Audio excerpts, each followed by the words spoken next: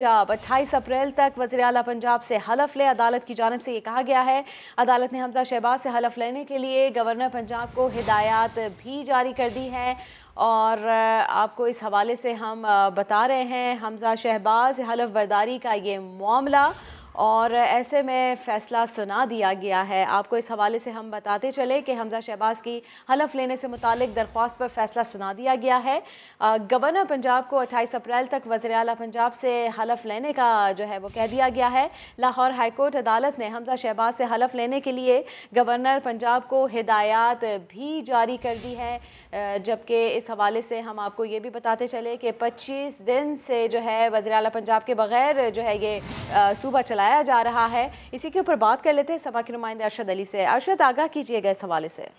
जी बिल्कुल, जो है वो chief justice Lahore high court justice अमीर भट्टी ने हमजा शहबाज की दरख्वास्त पर महफूज फैसला सुना दिया है। अदालत ने गवर्नर पंजाब को 28 अप्रैल तक बाकायदा तौर पर गवर्नर को पाबंद किया है कि 9 मुंतखब वज़ीर आला पंजाब से हलफ लिया जाए और इसके साथ साथ अदालत ने अपने फैसले में कहा कि आइन की खिलाफ वर्जी की जा रही है जो कि बर्दाश्त नहीं की जाएगी। अदालत ने जो है वो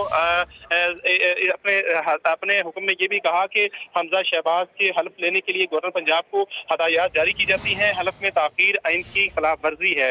इसके साथ साथ अदालत ने ये कहा कि आज रात जो है वो 28 आज या कल जो है वो गवर्नर पंजाब जो है वो हलफ ले 25 रोज से जो है वो वज़ीर आला पंजाब के क़यादत के बगैर जो है वो सूबे को चलाया जा रहा है।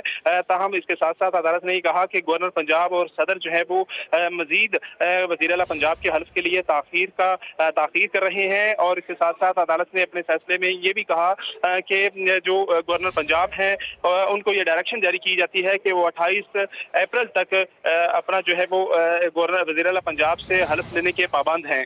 जी।